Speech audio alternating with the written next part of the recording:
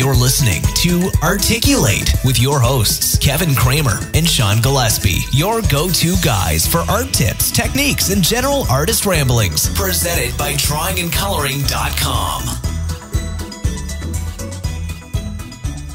Hey everybody, welcome to Articulate, the podcast where we talk about everything art. Yeah.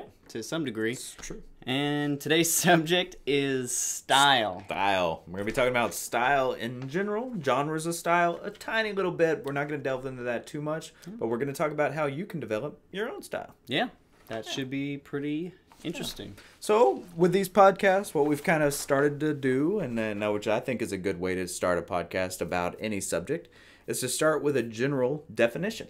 So, Yes, definitely. what is our definition of style, Kevin? The definition that I found today was a manner of doing something. You know, short and sweet. That's it? That's your whole definition? That is the whole definition. All of right. that. Well, the one I found was a little bit longer. Okay. Rita Gilbert in the book Living with Art defines it as a characteristic or group that we can identify as constant, reoccurring, or coherent.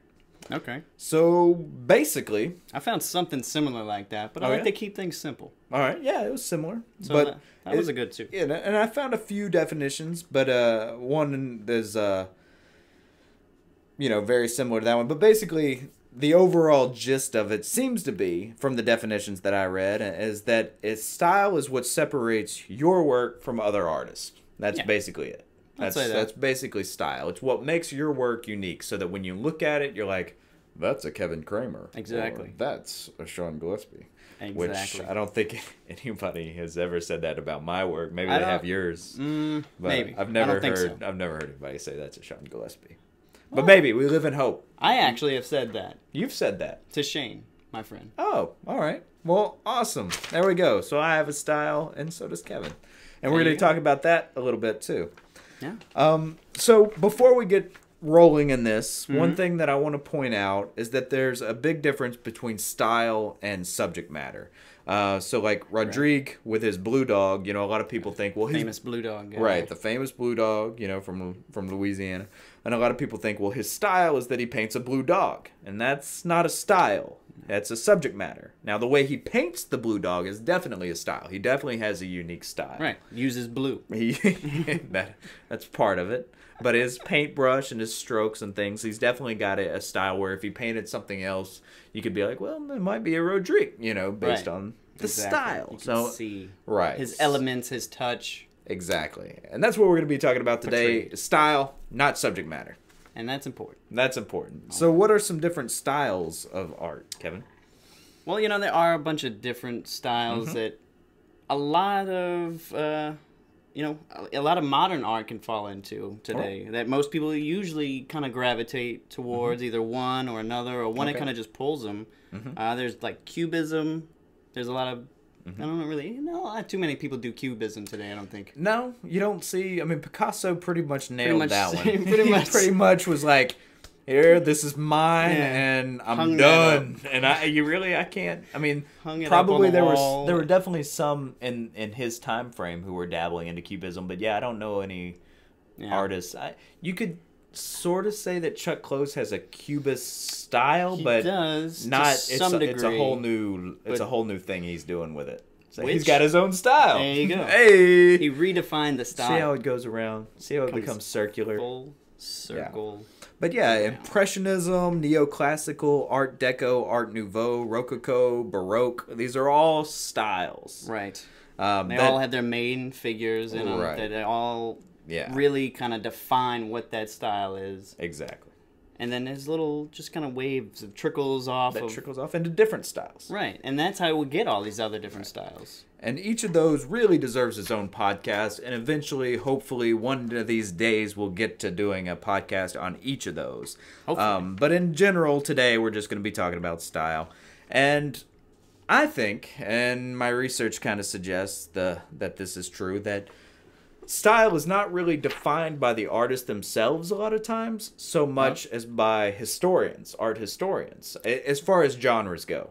The historians are actually creating the genres around the artist. Yeah, like if you take Impressionism, you have all these Impressionists working in the same style around the same time period. Right. A lot of times, Monet and these other Impressionists, they weren't like, I am an Impressionist. They may have been.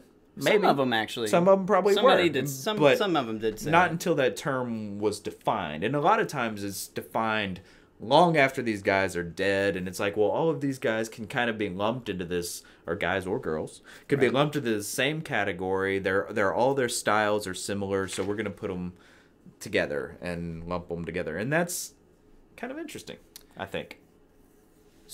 So what you're saying is the artists themselves didn't consciously say, I'm an impressionist. I'm going to do this. This is going to be my style, and I'm going to be an impressionist, and that's the style I'm going to make. Or I'm going to be a neoclassical artist and a Baroque artist. You know what I'm saying? Or do you think that those styles kind of bubbled up through their own community as we're impressionists? That's exactly what I think. I think that the style, I think they painted what they liked, what was interesting, what was new in that time.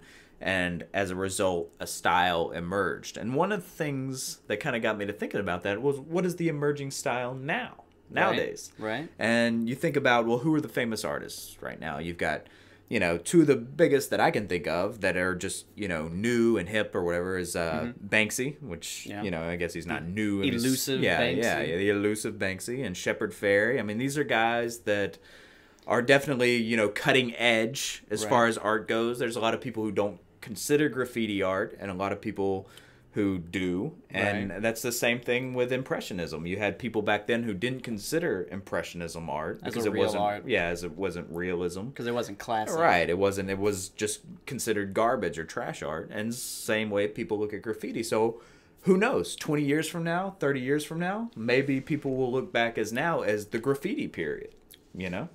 So what you're saying is, when you're in it, you don't know it.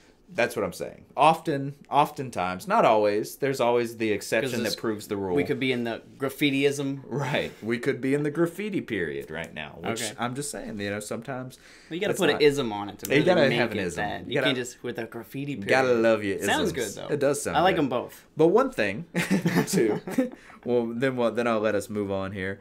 Is a lot of people think, well, if style is so hard to define, does style even exist? Or are we just making it up? Is it just a bunch of hi-hats, sitting in their little art historian studios thinking, well, this is a style, and I will put this in this style, and is it subjective? Well, an interesting thing that I found is in 2012, the year we are for a few more weeks is recent. This year. Yeah, very recent study this time. All right. 2003. I know, right? Yeah, that was last time, which, sometimes you can't get current data. Don't hate. It happens. Don't hate. It happens. But the Lawrence Technology University in Michigan had a computer analyze thousands and thousands of paintings from 34 well-known artists using a specially developed algorithm. Okay. Computer talk, math, ones and zeros. Right. But it basically broke down the paintings by their style and divided them up into their artistic styles. So whether it's neoclassical, Art Deco, whatever. And it turns out that their styles exactly matched the historians' styles for those. So really, our impression of what these categories are can be broken down into a mathematic algorithm. Interesting. So that is crazy. There is definitely a defined style that can be mathematically quantified, and is not just our impression of that art. There's an actual aesthetic mathematic thing going on there that I think's pretty fascinating. That is pretty fascinating. I would like to see these equations. I would. Yeah, I want to see. We need some more information on X plus Z equals impressionism. Exactly. Is that how that works? I don't know. We'll have to talk to those folks up in Michigan and definitely find have out. to look into that. Right. So let's go into how do you find your own style? Yes. How do you find your own style? How do you find that? This elusive style. How do I find it? Does it find you? Maybe it does. Is it a calling? I don't know. I am called to be an impressionist. Does something just kind of jump out at you and that's what you need to do? That's my calling. That's the one thing. Or does it take slavish hours of intense study and work until it just emerges like a beautiful flower? That's a good question. I want to know the answer. Tell me, Kevin. What's the answer? Well, I can tell you how I can you got me on that one. I can tell you how I defined mine. All right. Which is always, I think, is always going to be in it ever evolving. Oh yeah, absolutely. It's never going to be one thing or another. And Picasso's style, I mean, he had his blue period. Even with all the big artists that define those styles. Yeah, your style is constantly going to be evolving. They're still we'll take that as a given. Yeah. Right. I have a pretty good example that I found for Van Gogh. Okay. Before, he was creating a bunch of really dark, all these really dark paintings. Okay. And then one day, I found in my research, he found a colorful Japanese painting. And then after that, he started painting happier paintings. That's interesting, because that actually reminds me, when I was in school, I had a art professor who, that was his quote, basically, is what you just said. His quote was, steal. Artists are thieves, and you should steal, steal, steal. And I remember thinking, no. Yeah. Because then you're not going to be original. Right. And I was like, I'm not going to do that. I'm not going to steal from other artists and all that. And he was very adamant about it. Every artist steals. And I think isn't it like how it's defined? It is. An artist actually, is a thief well, or whatever? I mean, as I've kind of grown and developed, I've kind of begun to see what he meant by that. And he didn't mean copy. To develop your own style, you never want to copy directly from another artist. Right. But what you want to do is look for styles and look for techniques and things that you like and things you admire. Do you like the way they painted this? And you can tell that they used, paint thinner to create a drip effect here. And wouldn't that look good in this? And look at this other artist that's doing that. You want to borrow from multiple sources. Definitely. And if you borrow or steal from multiple sources and you combine them in your own way, then your work will be original and it will give you a style and things like that. So, and I think that's an interesting thing. This is basically what you're talking about with Van Gogh. Because you can look at a Van Gogh painting and you know that's a Van Gogh. Exactly. I mean, he has a unique style that is totally original. Yeah, there's nobody gonna. But he stole. Exactly. From a Japanese painting. So 180. 180. There you go. Completely flipped it. There you go. Makes total sense. And it's something that I used to disagree with, but I've actually come around. And if you have enough people doing that, everybody stealing, borrowing from one another, that creates a genre of style. Exactly. Like Impressionism and things like that. Definitely. Yeah, exactly. And if you look at any modern paintings or artists today, they all have hints of the Art Nouveau style or classic, or they just combine them all, and then you get these amazing, creepy looking paintings. All those ones that are just like glassy and I can't even think of the magazine right now, but what is it? It's I don't know. We'll post that on the webpage. Yeah, look at it in the links below. I'll find it and put it in there. But that is one of the most definitive examples that I know of. Just everybody's style is compiled into this one thing. Yeah. In this one book. Yeah, we're actually lucky in that way to be at this stage in history where we have so many different styles to look at and combine into one genre. It's actually really lucky. High Fructose. Yeah. That's the magazine. Okay. It's like candy. You were recommending some foods there. It's like candy. It always gets me. I can't remember it for some reason. I got you. Well, one thing, too, that I wanted to mention is that your style, too, I mean, they're definitely, you can steal and you can borrow from other people and all that.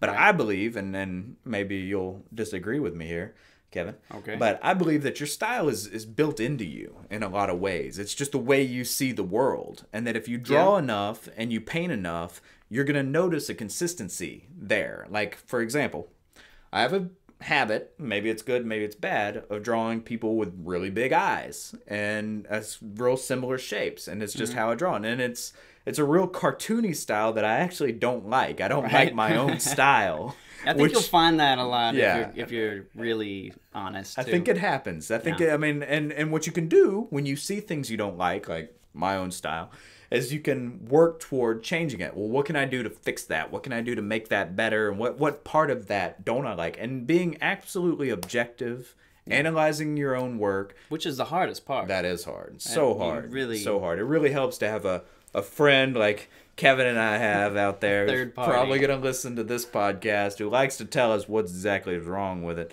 But but it is helpful. It is helpful because it you know, and as an artist you grow that way. You develop. You can't grow unless you have an objective outside opinion or some kind of objective look at what you're doing and where you need to improve. Right. And ultimately you need to listen to yourself more than you listen to anybody else. But definitely look at your work, pick and choose what you like about it, what you don't, and start developing and working on, well, I need to improve here. I'm not very good at hands. I need to do this. And, oh, you can see that I make the eyes too big. I need to hone that down a little bit. Definitely. And you're going to get this through practice. It's, I mean, if you...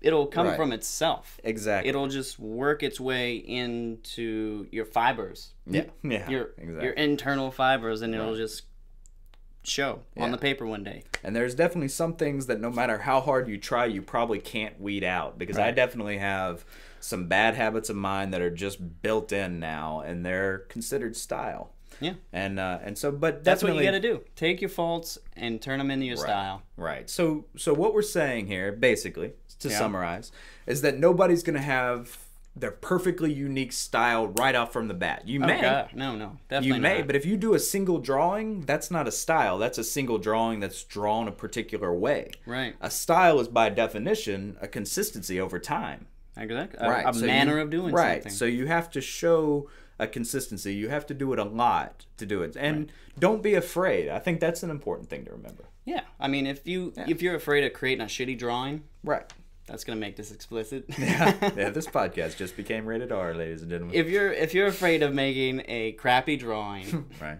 I don't know why I'm censoring it. Too late now. Then you're gonna make a crappy drawing. Right. You need to work through those crappy drawings until you get to the prize, and then take that one, and then elevate it a little higher. And so you just keep redefining and redefining that one style, and then that's how you can measure it. Yeah. Every step. These are the crap. There's the gold. Take the gold. There's some more crap. Right. Take the gold. Measure it, and that's going. how you develop. That's how you hone or craft your art. Exactly. And that actually brings me to another point that I thought of and that I've agreed with for a long time. Is and maybe this story is apocryphal. I don't know, but I'd always heard growing up that there was an artist, or I heard a story when I was younger. At least it wasn't like a story told at the campfire for a little young artist, but But I'd heard a story when I was a kid about an artist who his style completely changed overnight. Completely. And I don't even know in the story because I was a kid, and I don't even remember what artist this was. And if anybody finds out, email me because I need to know. I tried looking it up and I've never been able to find it, that story since. But anyway, the artist, his style completely changed overnight. Radical change. And he was a famous artist already. So an interviewer went and they were like, well, you know, what changed? Why did you change? What was this thing you did? And he told this interviewer, you know, because the interviewer's thinking that this is some deep change that he's making to represent his angst in life and, you know, all that. And he tells the interviewer, well, I used to use round brushes, and now I use flat brushes, you know? Wow. So it was just a matter of changing the tools he used. The material. Right, the material goods that can create a style. Yeah. And that gets back to what you were saying a second ago, which is confidence. You have to be confident enough and willing enough to try different things, try different mediums, and just experiment. One of the things that I did when I was drawing, I guess I was drawing for so long I got tired of black and white drawings. So I picked up pastels. And I'd use color pencils and all these other things in high school, completely frustrated with them. Then I picked up the soft pastels, the chalk kind, and exploded with like 8 different pictures in one night. Yeah. More productivity in my... than ever. Than I had done the entire year. Yeah. So that was all based on changing the material. Just changing the material, and it gave me a whole nother way of looking at the style. Absolutely. And I took all that drawing and stuff that I had, and I incorporated it into that medium too. Right. So it's taking that one, even if you're crossing mediums, that style still travels with you, and it gets incorporated into those different mediums too. Yeah. So you got to kind of take that into account. Take it into account. Experiment. Be confident and experiment. Now, as a painter, because I paint more than I draw. I guess I draw what I paint. But right. But canvas and oil paint is so expensive that you're hesitant to mess up, and you don't want to mess up, and this it could go wrong. I need to plan it all out beforehand and all that. Forget about that. It's important to plan. Right. But it's when you're at those beginning stages, when you're especially if you're just starting out as a budding artist, experiment and just play around with things and see where it gets you.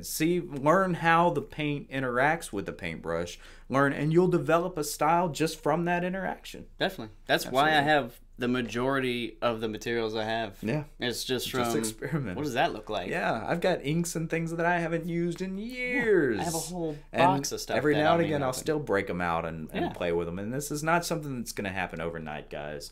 But stick with it, and you'll definitely develop your style, I think. Sometimes you might just find it calling you. It's like, I wonder what that is. And then you pull out, and then you go into a whole another, a blue period. Exactly. Or it just comes out. And sometimes even that comes from a quirk or just a thing like, well, I don't have any money, all I can afford is blue paint. Exactly. Things like that happens. And maybe those you choose styles. 3 colors to make all your paintings with. Yeah. There's your style. Yeah, that's all you need. Simple as that. Yeah. You don't have to make it any more complicated than it is. Just let it happen. Yeah. Or put some constructive constraints on your stuff. Right. That'll make you be more creative. Absolutely. Make you be more unique. And you'll have your own style. So it sounds like, kind of tie it all together, Yeah. that our recommendations here to develop your own style, and then the key points to remember is steal from a bunch of different sources. Yeah, go check out everybody. Everybody. Go to a museum. Yeah. Yeah, like Kevin last weekend went to a museum. Yeah. Went to saw the posters of Paris. Amazing. There you go. And, Shepard Fairey borrowed heavily from money and old propaganda posters from World War II, which is interesting because I heard that he was suing another artist for stealing his style, even though he stole it from propaganda posters. But there you go. That's a whole nother ball there. But yeah, so I recommend bringing a pencil and a pad with you everywhere you go, drawing, developing everything. Just keep drawing and keep developing. And you'll develop a style automatically. Keep the hand moving. Right. Keep the hand moving. You're going to develop muscle memory. You're going to develop things like that are going to help with your style. But also, keep that discerning eye. Look out. Choose shapes and things that you find pleasing and things that you like. And just keep pulling things you like in. Yep. And you're going to develop a style just based on your own personal aesthetic. Yeah. Yeah. It's pretty good. There we go. A quick little story. Mm-hmm. You mentioned Chuck Close, I think, maybe before or after his style is super hyper realistic. Mm-hmm.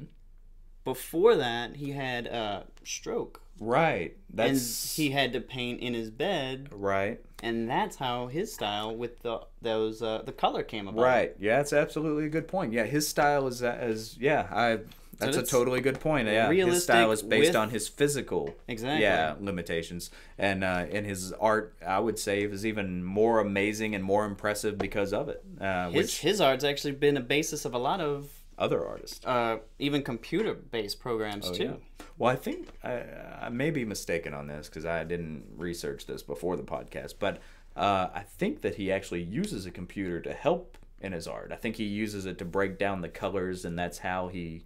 I may be wrong on that. I don't think so. Okay, all right. I'm pretty maybe avid. wrong on that. Okay, I have a few books on that. All right, I thought that I'd heard. He does have assistants help him though. Okay, yeah, absolutely. I actually worked with one of his assistants in Colorado. It was pretty interesting. He's a nice guy. Yeah. But yeah, Chuck Close is definitely an amazing artist that if you guys aren't familiar with, you should look up his work because that is a absolute textbook example of how your style can change based on your life and what happens to you in life. And his both of his styles are amazing. Yeah, and it's a remarkable switch. And both are very unique. I mean, that man has style. You can he's got style. He's got style for everybody. Absolutely, he's got enough for everybody. Yeah, absolutely. All right. But yeah, he's an amazing artist. So I think that wraps it up. I think so. I think that's style in a 25 minutes right there. Pretty good nutshell. Yeah, and keeps stay tuned. We'll definitely be hitting on some of these different styles more and more throughout different podcasts, and probably focusing on each individual style. Yeah, I know I have a few that I lean towards more than others. Absolutely. So, go check out every style you can. Museums, artwork, internet if you don't have any money. Yeah, internet's a great way to see even different a library. styles. Yeah, just Google it. First time I saw Norman Rockwell was in a library. Yeah, absolutely. There you go with that. So go check it out. Find something that sticks, something that resonates, and go deeper into it. And steal it. Yeah. Basically, steal it. Borrow from everybody. So, and shoot us some emails about your thoughts on this. Shoot us what you think is style, something we might have missed, something you think's important. Email us about what you want to hear future podcasts about. Just let us know. We'll definitely always in the comments right below, or subscribe at the top left. If wherever you're looking or watching this video, make sure you get on the list so you can get these every week as we push them out. So yeah. All right, guys. Well, thank y'all for tuning in. Thanks a lot. See you next week. You've been listening to Articulate with Kevin and Sean. Subscribe on iTunes or check them out on drawingandcoloring.com. Always reminding you to keep it simple.